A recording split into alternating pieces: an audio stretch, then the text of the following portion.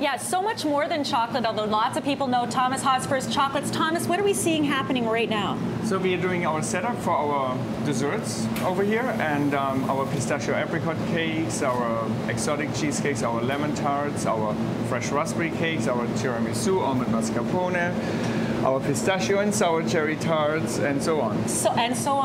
And what's interesting is that, you know, sometimes we have to get people to set up early for us in the morning, but this is what the normal production is like. Yeah, we start at 4:45, and so at 8 o'clock we are ready to go. Just like that. And of course, this is basically breakfast with Thomas Haas, right? This is what you have out there in the shop, ready to go for people. Well, it's exactly what you just had all morning. Oh, kind of. Okay. Called me out. Yeah. What do we have here? What's some of the most popular items that you have? Our twice-baked almond croissant is probably the most popular. But other than that, it's very equal. So our assortment is sold like they're competing against each other every day, except of when Josh is making his pear galettes. What is this, pear galette? It's a pear galette, yeah. Bartlett pears poached on a little bit of brioche with almond cream on the bottom, and yeah. How many pastries do you figure you might have in a day? Because you're a slim guy. I know you exercise, but... How many I have? Yeah. Yeah, I have a routine. So every morning I have my hazelnut Danish and an Americano. Every day at 4 o'clock I have my dessert. And then in between, I do not talk about that. But this is actually, it's true. Like, I'm not making this up.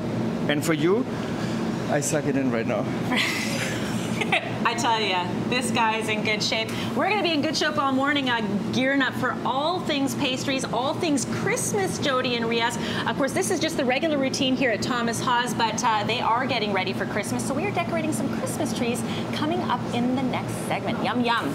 Yeah, some great stocking stuffers, that's for sure. We're here with Thomas Haas. And Thomas Haas, I was trying to think of every Christmas carol that I know in German, so I know Stille Nacht. I know that line. O Tannenbaum. Oh, so O Tannenbaum. O Tannenbaum.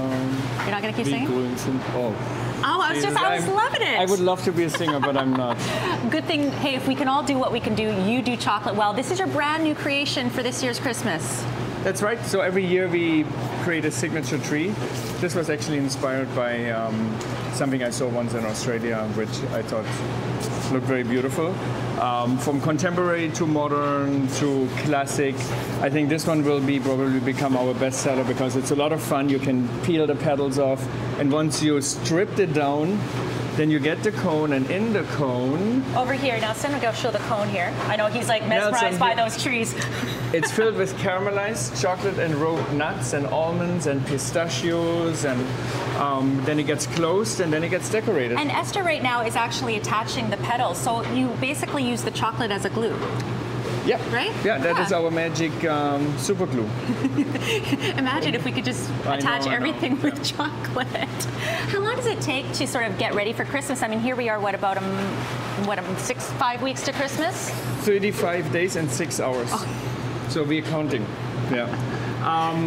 We basically start right now, which is very late, but since we're in the artisanal business of making things fresh and to order, so it's crunch time, and it doesn't sound a lot of time, but it's once it hits mid of December, definitely you can see the rings around our eyes. And oh, so many great things here at Thomas Haas. Michelle, coming up in the next segment, of course, you can't have a German Christmas without Stollen. So Thomas Haas is making up some of that coming up just before 8 o'clock. You know, it's always fun when we hang out with Thomas Haas because this is kind of part of their regular production day, and we got Carrie here working on the Stollen. Good job there. That's a lot of Stollen. You're still in our hearts this morning, Thomas Haas. It's not stolen, it's bought. No, I mean it's called Stollen. Stollen. Yes. Stollen. Stollen, yeah. So this is our probably most popular Christmas baking.